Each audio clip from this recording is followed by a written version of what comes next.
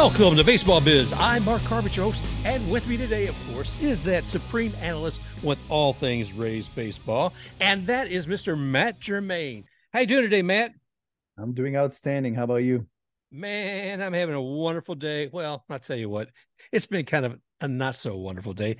I had great expectations. I mean, I'm looking at the Rays and I'm thinking, oh my gosh, look, we've got a team in the 800s winning category. This is stupefying. It's amazing. And then there's New York.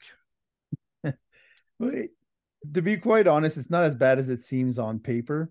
I think all the games were fairly close, with the ones that they lost anyway. So when you're losing games by 1 run, the margins aren't really terrible. So it's just that the odds didn't fall in your favor, and you've got to clean up a couple of things. So I'm sure we'll talk a little bit about that. Yeah, man, my run differential thing is getting hurt. What can I say? But seriously, it has been amazing to watch these young men. And offensively, they're doing some great things. I think you and I both will talk a little bit about where we see some room for improvement and what Kevin has to work with. I mean, we started out with this. I had hoped, if not to sweep, at least to take the series against the Yankees. And we wound up splitting it. But we got to see some really great talent playing out there in all of those games. I think it was the first time this year where it felt like a playoff atmosphere. Like both teams were engaged. The hype was up. Before that, the Rays were coasting a little bit on cruise control. So I thought that was the first series where they got tested. And then maybe it's a little bit of lag after that in the Mets series, but I felt like that had some carryover where there's some of the issues that propped up during the Yankees series, especially the pen, became an even bigger problem during the Mets one because it continued basically. There's one guy, I'm just going to go ahead and say his name right now, Jason Adam. Oh my gosh, that poor lad, man. He thought he had lost the game the other night when Judge had hit that one ball during the Yankees series, and Siri got all the way back out there and caught it. Adam had already given up. His body, he had just collapsed over himself, and he just had so much difficulty last night. Last night being, of course, Wednesday. It's Thursday evening right now while we're talking, but there's that young man. I just don't know. I don't know if he's just having a difficult time or we need some strength, man. We got. I'm going down the list a bit. Let's come back. We'll start with the Yankees because I can go on and on about what's happened the last few days, brother. Okay, going Yeah. to the Yankees, going there, and at a time when a radio station in New York saying the Rays are cheating. I love those folks. They think they're John Boy. They're not going to get there. But the Rays went to New York, and there's been a little bit of a rivalry back and forth. You know what? It's so much so that after Arozarena had hit a home run earlier, that he got beamed the next inning. Well, we talked about this before, though, didn't we? Yeah. I think part of the reason it becomes a bigger deal with the Rays and the Yankees is it goes all the way back to CC Sabathia days. Oh. And even before that, like there was always blame game going around. And I think the Yankees did it on purpose almost just to be antagonistic. That they wanted the Rays to not be thinking about baseball and to be thinking about other things instead, which sort of it was effective in that way. So right now, what's interesting is you can watch Kevin Cash be cool as a cucumber the entire year. He goes up against Aaron Boone and his blood pressure boils.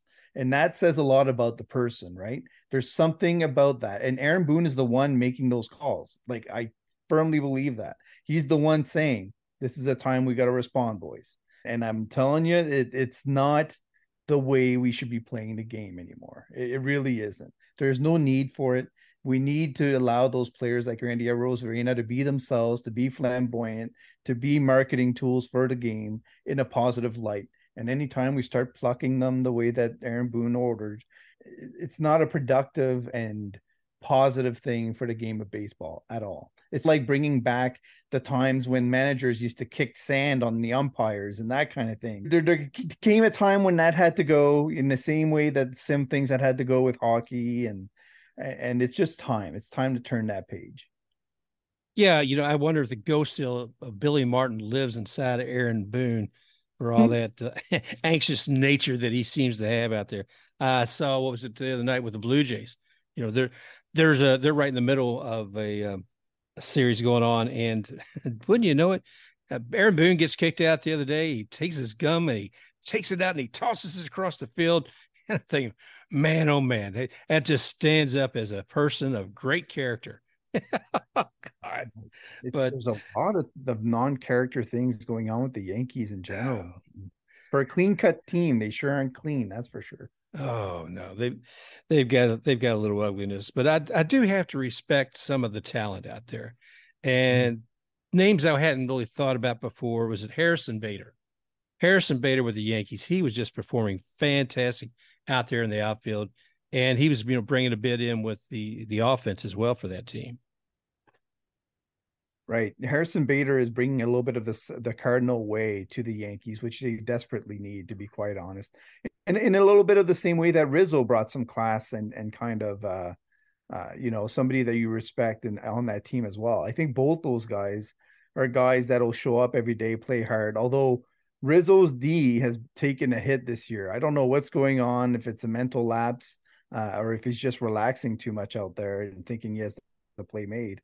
But at the plate, he's doing his thing, and I think Bader fits right in with him.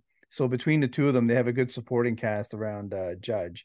The Gleyber Torres, though, is the one guy on that team where I think epitome of a lazy all-star that just for some reason can't get plays made whenever he's on the field. And he always seems to have little hot stretches here and there at the plate, but he always seems to tail off after a while as well. I think the Yankees might see that now, where they're like, we have to target the right players that have the right character, because they've been bitten so many times before with guys that may not have pulled their own.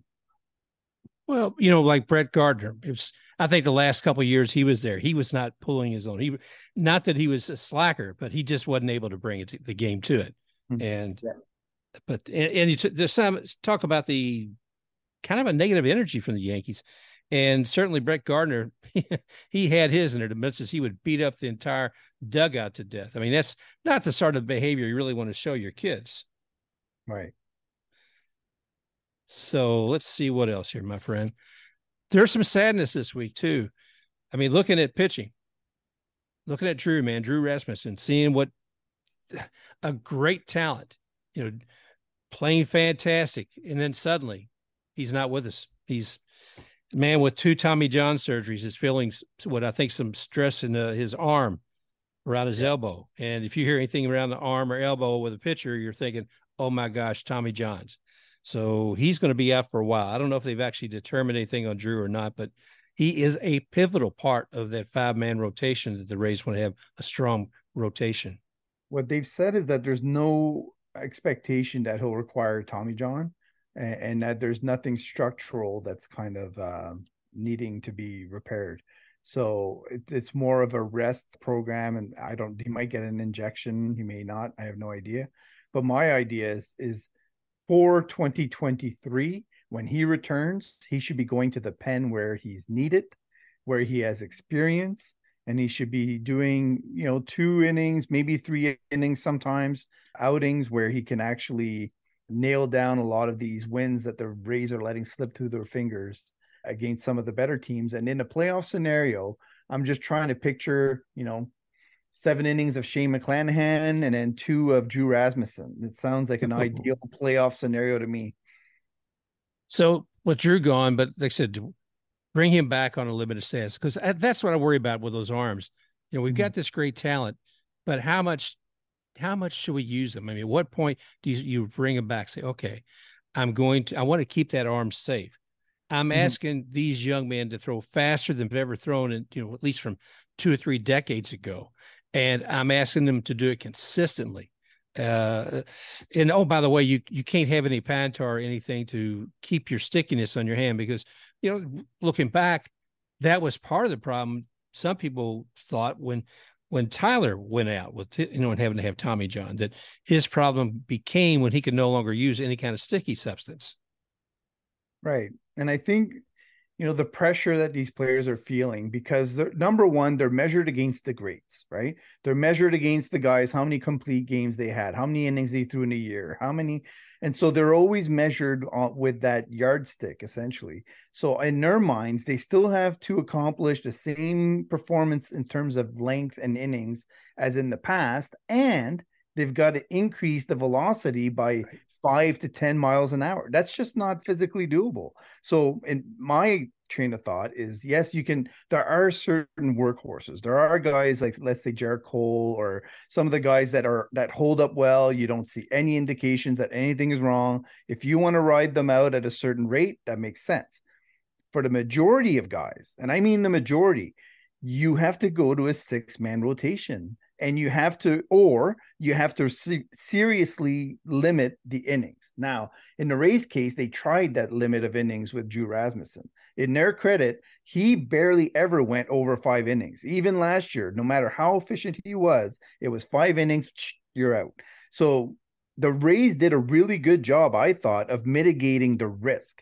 Now, despite that, he still had issues, but you got to remember, 2 Tommy Johns right back to back when he was young, that has a serious impact on that arm. And that's why I believe his future is in the pen. You've tested the limits now as a starter. You know that wasn't beneficial to his overall outcomes. So now you're going to have to use him as a high leverage guy, and you're going to have to pick and choose when you use him. And that's why I said it's 2 or 3 innings for him and as a relief, because if you use him as a closer and you're going to want to use him on back to back, sometimes back to back to back days, that's not ideal either. You want to be able to have him go, I don't know, let's say 40 pitches max in his outings where he's done, and then he gets a day or two off afterwards at a minimum.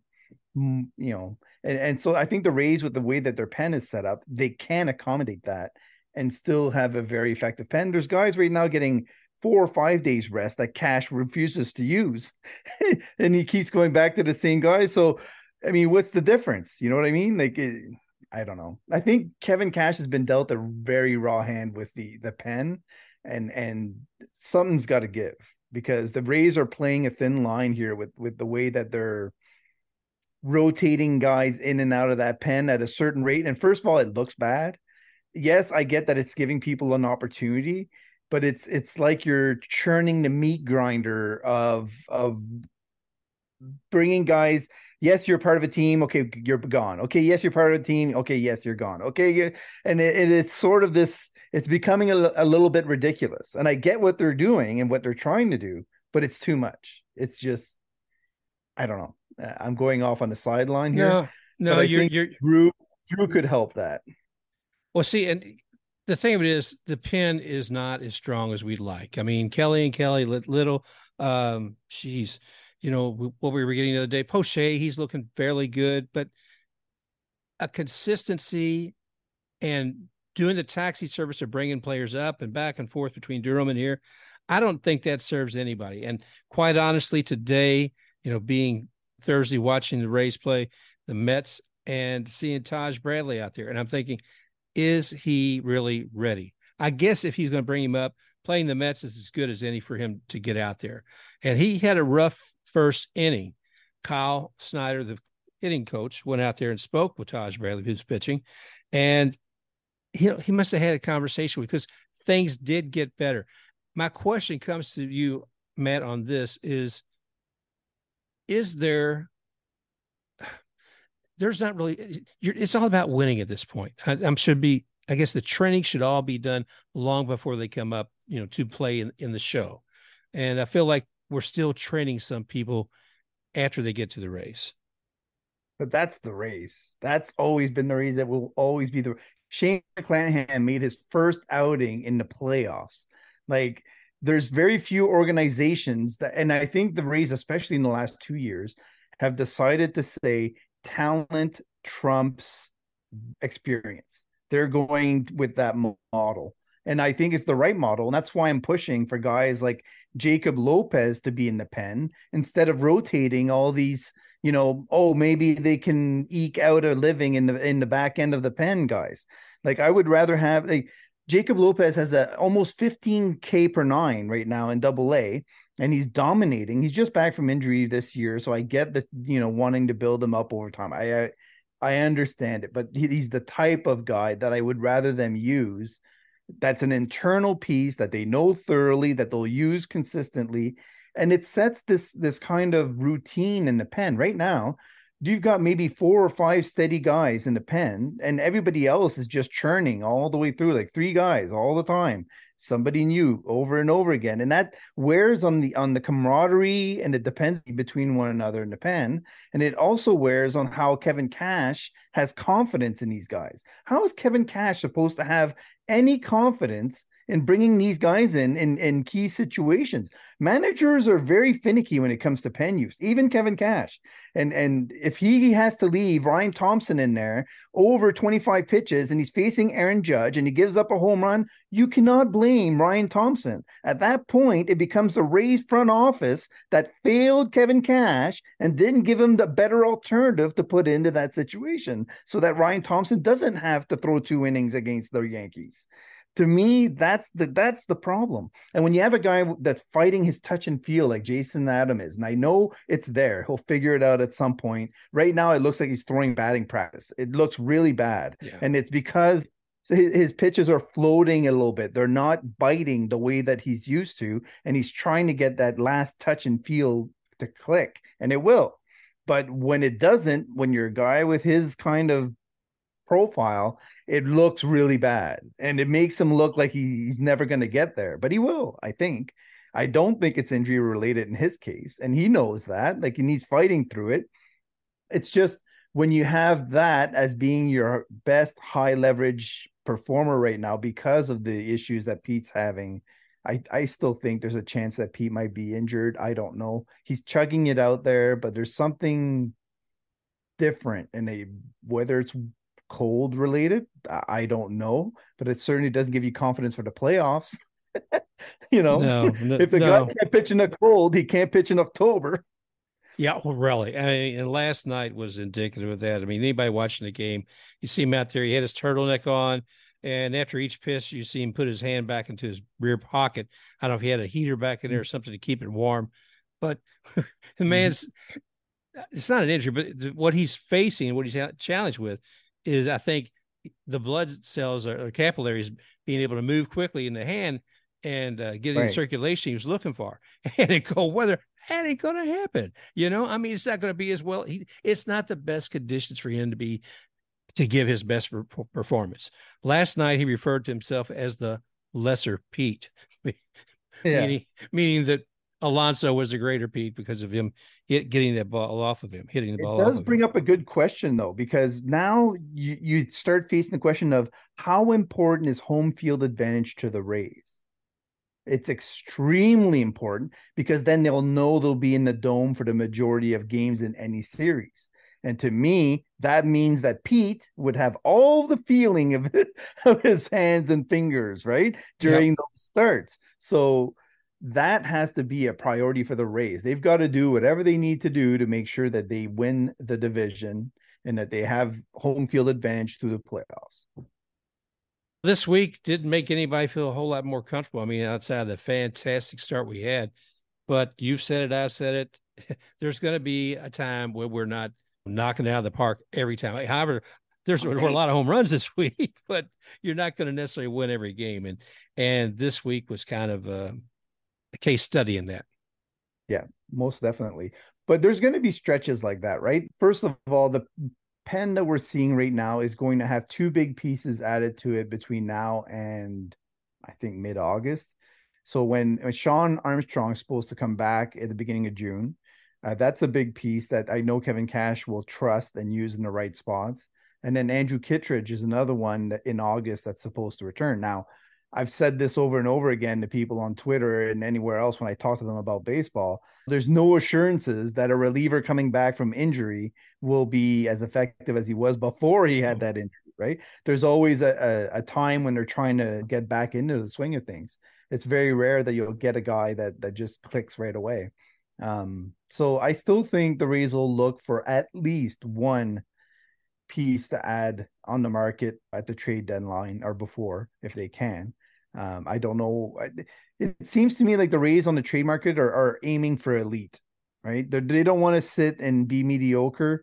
They want to get the best guys. So you're talking Alexis Diaz, you're talking, and I think, someone like Greg Jones would be a big interest to the Reds. Uh, he's playing center field right now in Durham, and he would be elite in their center field for the Reds. They have a really strong core of young infielders. So if they could add something with his range in center field, I think it would help their whole team out a lot and all their pitchers. So him and two other pieces might get it done. It's a reliever. The Reds shouldn't really care about a reliever. They're not aiming to win it all this year. I know it's hard, and you're always saying, well, they have 6 years of control and Alexis Diaz. Alexis Diaz could have 3 bad years like his brother did, and then find it back again. You don't know how it'll all shake out over those 6 years. So the Rays are still taking a risk by taking on a reliever for a lot of talent. So, but I do think that's the level of guy that they need to be aiming for, because if they go into the playoffs with something similar to what they have now, even if they did add Drew Rasmussen, they would still be walking a thin line that doesn't give them much assurance, to be quite honest. It's good.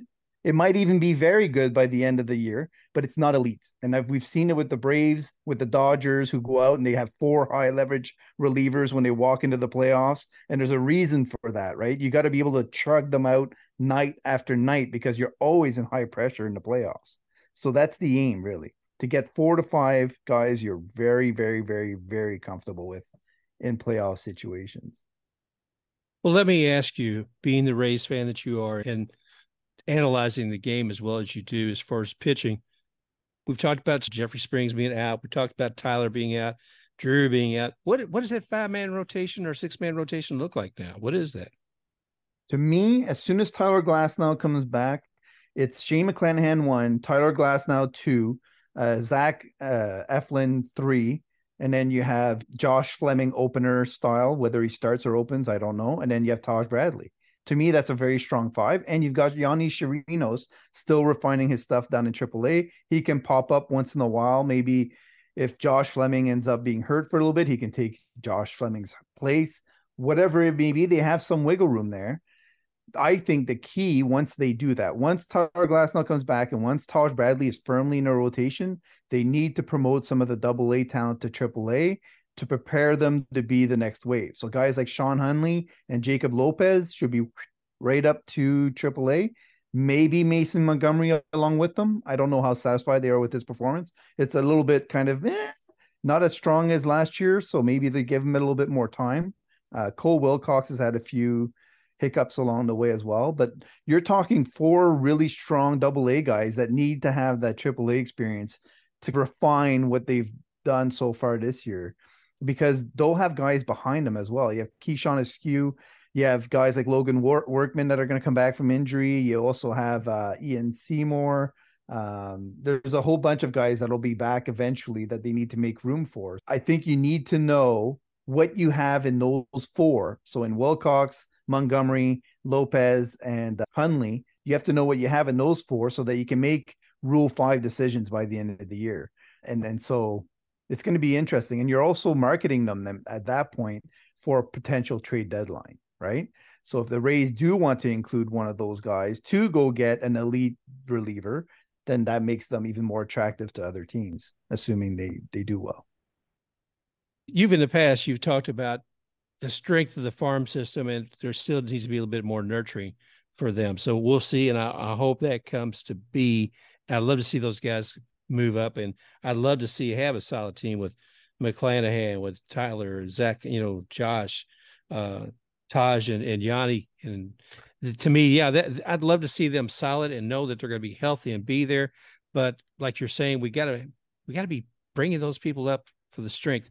Now, today on Twitter, Matt, I noticed there was some conjecture anyway about potentially some other people coming on to the Tampa Bay Rays roster.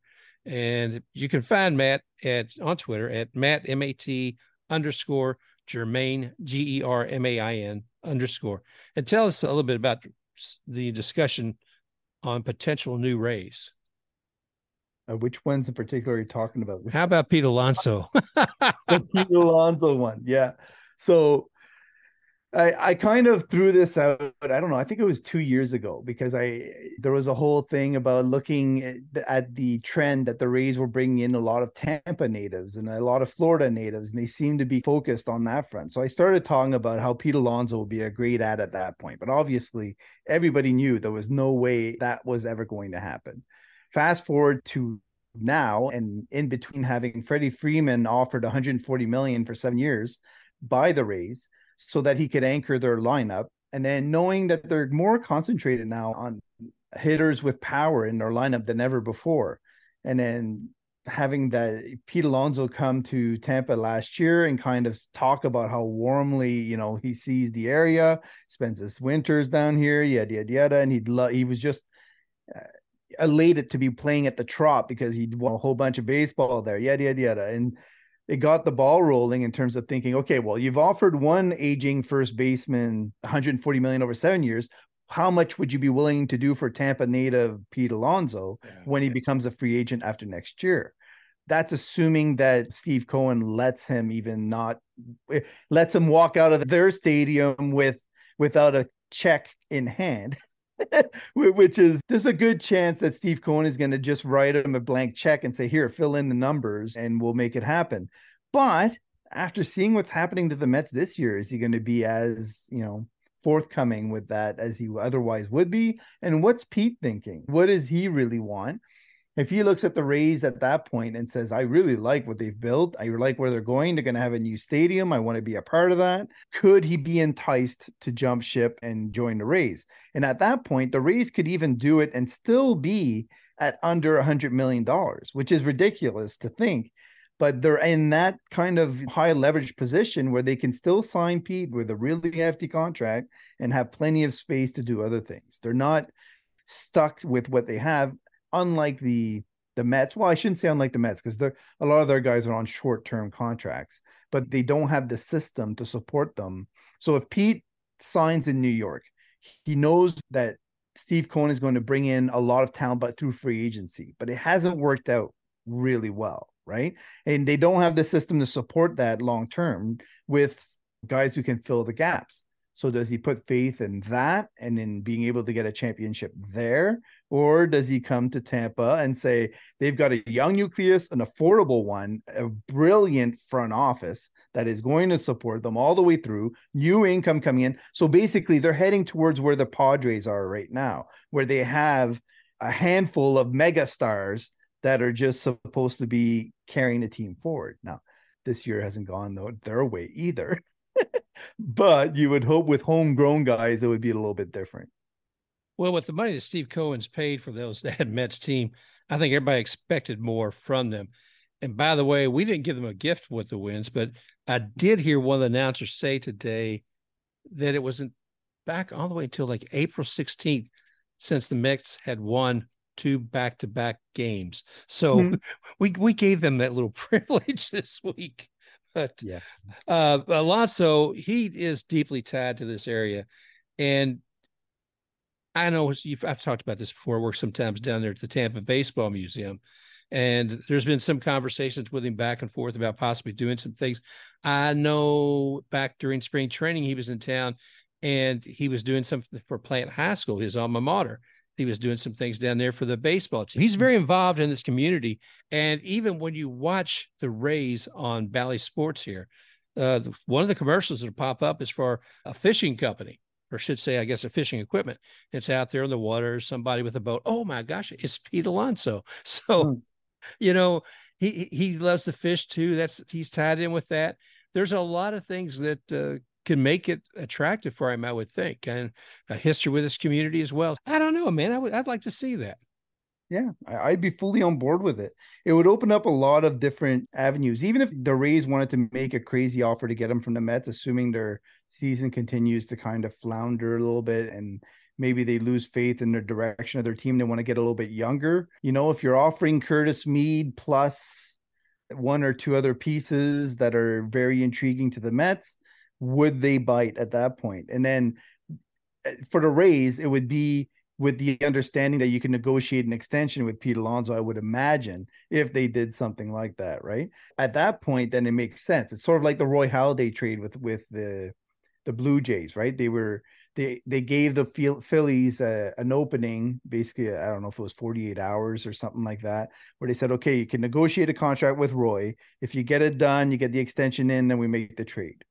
And it's a way that you can do it so that both sides get out of it what they want. Because if you're giving up 18 years of talent, you definitely want to make sure you're getting your fair share of Pete Alonso at that point. Yeah.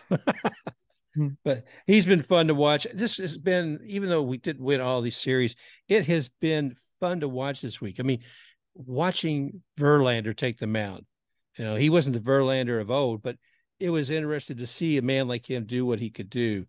And then to see Kodai Senga, I'm not sure, but he was just absolutely amazing. What he had 12 strikeouts in 5 innings. I think he pitched for a total of 6, but I think he got 12 of them in the first 5.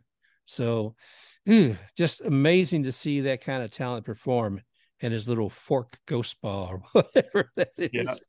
But it's so they've got, it was great to be able to see some real talent out there. I'm sure that Steve Cohen like to see him perform a little better, and I'm sure Buck Showalter is getting his chewed a few times each week. So hopefully, wish him well. Just wish we'd won that series. Yeah, I think if I were the Mets right now, I would tweak it the same way that the Braves did when they lost Acuna, which is to get a couple of power, veteran, gritty corner outfielders. I feel like that's what they're missing, is that Dan Vogelbach has no place on that team whatsoever. I'm sorry, just drop that like a bad habit. Go get a very solid outfielder with power that can actually supplement that. You can't leave it all on Nimmo. And I'm sorry, but Francisco Lindor is not the power hitter that you want him to be in that 2-hole. So move Pete Alonso up to that 2-hole and then get somebody behind him that can support him, So if they did that, I think they'll be fine and their lineup would take off. And it's a very talented team. They have the pitching, assuming Scherzer can find himself again, that can actually scare a lot of teams in the playoffs, because those guys are not going to lay down for anyone. I like Senga. Senga has a bag of tricks that definitely can baffle some teams, and the Rays seem to be aggressive with him. Maybe they should have let him try to hit the zone more often instead of swinging early, but I don't know. The Mets could be like the Phillies of last year, where they started slow and they took off after a while, I feel. Well, it's going to be interesting watching them because, like I said, they're in my mind, they're grossly underperforming from the expectation. And in my mind, also, that's probably true of the Phillies and a few others across all of baseball. But just because I like to dig at the Yankees, as you well know this, let's go back to them for just a moment. Not even going to talk about the series with the Rays. Let's talk about what they're doing right now in Toronto, man. Oh, gosh, the back and forth between Aaron Boone and the manager. Great series. Geez. I'm sorry, but I love AL East series because I find them so fascinating. I watch all the time. I'll even watch Baltimore and Red Sox games because I want to know what the things that you'll see highlights of later on, and you'll be like, "Oh, what happened during that game? Why are the benches clearing? What happened?" Yeah, well, there's always something. And as you said, I think sometimes Mr. Boone, Aaron Boone, inspires a lot of that. We had who's the lady, Lindsay from Close Call Sports, and I've had her on the past. I noticed lately on her YouTube channel where she's explaining certain calls, she's had the Yankees up there a lot lately with everything going on. And part of my little jab at the Yankees this week is a couple of days old, and that's from good old Domingo Germain. Oh my gosh, come on, man, really? Well, and it goes deeper than that. Jarrett Cole's been said to have like some of the tackiest tack that there ever was in the past. And I think, you remember the shot of Yadier Molina and the ball stuck to his guard. Like, everybody's used it at some point. So yes, now we're in a new era and people have to adjust. And when you're like Herman and you decide to ignore that, I think it's just to your detriment. But MLB is going to have to come up with something, because the guys are going to keep trying to push the boundaries. You can't have a CSI team on the sidelines. So the umpires are completely ill-equipped to make that fine line. This is this and this is that, right? They're like, well, it was super tacky, so you're out. And that's it. Like, what is that? Like, how? I don't know. It's so arbitrary. It seems like it's like calling traveling in the NBA, right? You guys take 5 or 6 steps sometimes and there's no traveling. And then all of a sudden, one guy in a key moment, oh, a half a step too much. So I don't know. Yeah, it's a bit of a joke. We talk about traveling in NBA. I was like, first time I'd watched college basketball for so many years, and I started watching the NBA. I said, what the hell? What is this going on here? But, it doesn't make sense to me. But Domingo Germain, if you all didn't know, I think everybody pretty much well does by now. Yankees pitcher, he was accused of having some sticky stuff on his hand. But here's the part that gets me, Matt, is about a month ago, I think the Yankees were playing the Twins, and this umpire crew, they told him, they checked his hands. They said, you're sticky. You need to wash your hands. He washed his hands. He came back, and I think they were still sticky. But anyway, he knew better from that. They're looking for you.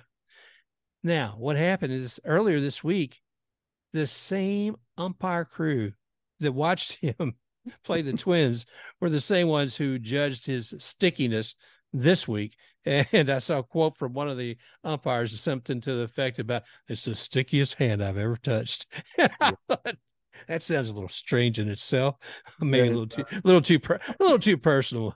But oh gosh, I don't know, man. It's baseball's entertaining a lot of different ways. Sometimes not the way we expect. I think we give professional ball players a little bit too much credit sometimes. We're like, well, they can't be that dumb. Well, yes, Manny Ramirez was caught how many times doing PEDs? Well, what about A-Rod? Same thing. Like, you're talking about the elites, jeopardizing everything. Why? Well, you're talking about $250 million. I jeopardize quite a bit for $250 million. So, Domingo Germán's trying to keep his job with the Yankees of all places, and he's trying to push those limits to try to make sure he's effective. The question I have is, without the sticky stuff, would he have dominated the Rays the way he did? I don't think so. Probably not. Probably not. But and it was great to watch him, but whether he had the sticky stuff or not, and I believe it wouldn't hurt for players to have some rosin on their hands, but to be able to say what that level should be, it would be difficult to have some kind of continuity across all of baseball. So we'll put that on the back burner here. Mm-hmm. Hey, coming up, man. The boys are coming home. They've been on the road now. Let's see. We were out there with the Yankees. We were out there with the Mets. We were out there with the Orioles. We're finally coming back tomorrow, being Friday, and back at the Trop. The Rays will be playing 3 games with the Brewers, and then they'll be facing the Jays 4 games here at home, and then the Dodgers. So they got a nice little stretch coming up ahead of home games. This is the toughest stretch of the season by far. Like, you're talking about the Dodgers coming in, and even beyond that, you've got the Texas Rangers, the Astros. Like, it doesn't get any easier for the Rays until July, I think. Or mid-June, I think they end up with the series against the A's, and then at the end of June, they have one against the Royals. But when you get into July, the Rays are going to have 7 days off in July. 7. And then they have 6 days off in August. So you're talking about 2 months where the Rays are going to have plenty of time for guys to heal, for guys, especially the starters, that they want to limit some of the innings, change things around a little bit. That's where they're going to have the opportunity to do it. So I think if they can survive and get through this stretch being just slightly over 500 between now and mid-June, then they're in an extremely good place. But they do have to watch the way that they're building the pen and leaning on it, because I keep saying it, but if they don't resolve their issues quickly enough with the pen, it can become a thing that brings them back to the pack. And then if they're back with the pack, what does that do for the mental state of the team as a whole? We had a historic start, and now look at us. Like, we're even with XYZ, right? Yeah. And so I think they have to stay at the top. And if they don't, then there's going to be some pressure. We all know how Brendan Lau does with pressure. I like the fact that he's bringing the back around. He seems more relaxed. He's actually back to being a little bit more himself this last week. But the more that they put pressure on themselves, and then it seems to these two series is a good example. So when they started out against the Yankees, it seemed like they had momentum, right?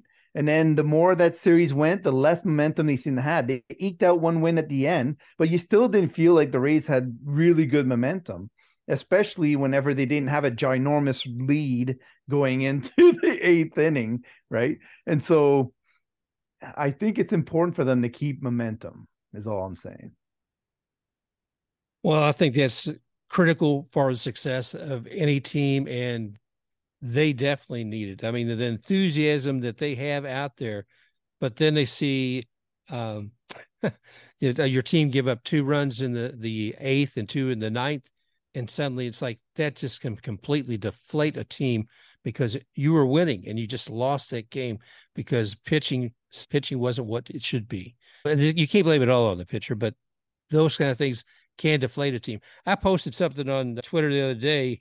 It was from Kevin Cash and Randy in the dugout. And Kevin's looking over at Randy. They're both leaning up against the bar out at the field.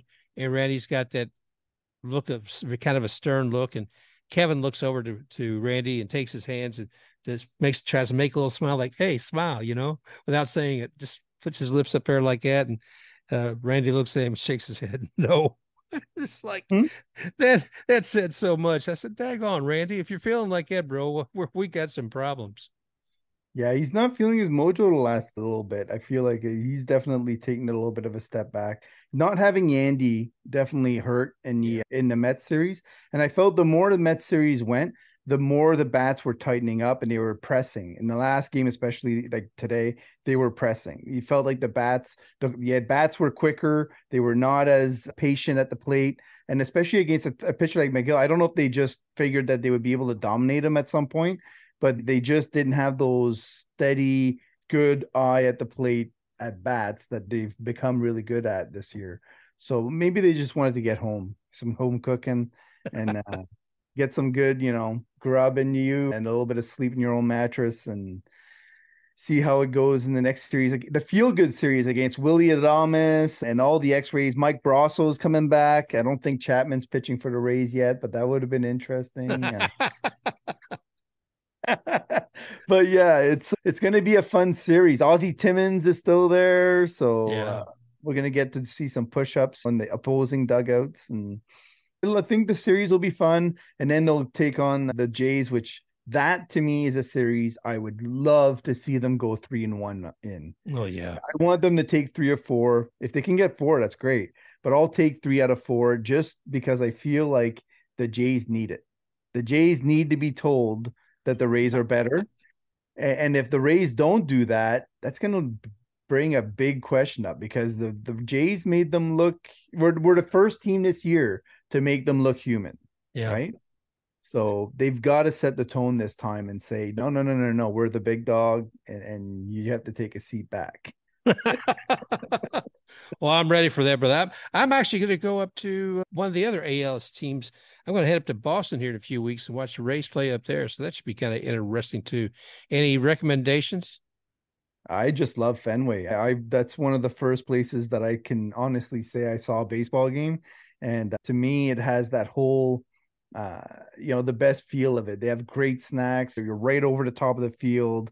You can hear everybody's oohing and ahhing. They're all part of the game. They're all very knowledgeable of the game. You may not always agree with their point of view, but they'll let you say yours and they'll say theirs. And that's part of the game. So I love going to Fenway. There's lots to do there. There's lots of great action around the stadium as well.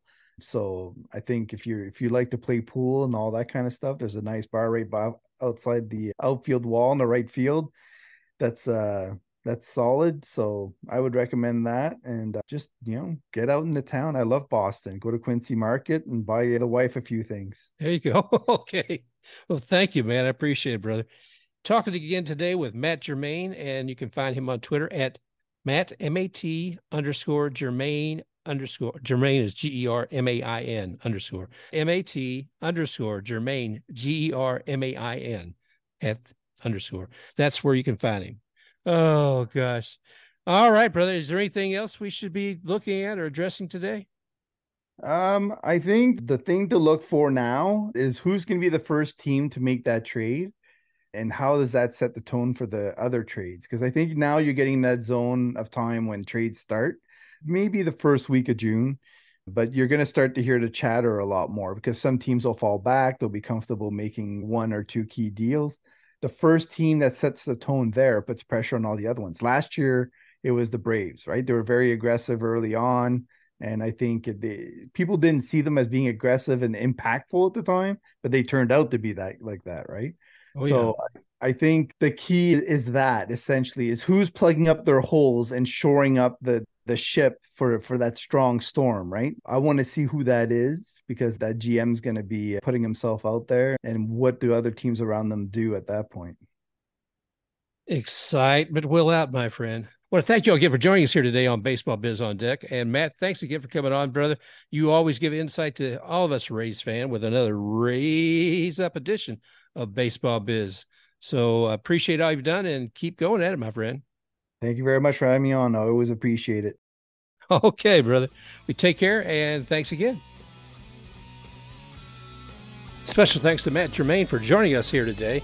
Just remember, you can find Matt on Twitter at Matt, M-A-T, _ Germain, Germain _ You can find me, Mark, at The Baseball Biz on Twitter. And you can also find me at Baseball Biz, www.baseballbizondeck.com, and anywhere you like on the directories, whether it be Apple Podcasts, Google Podcasts, Spotify, etc. So until next time, thanks again, and we look forward to talking with you again real soon. Special thanks to XAKRUX for the music, Rocking Forward.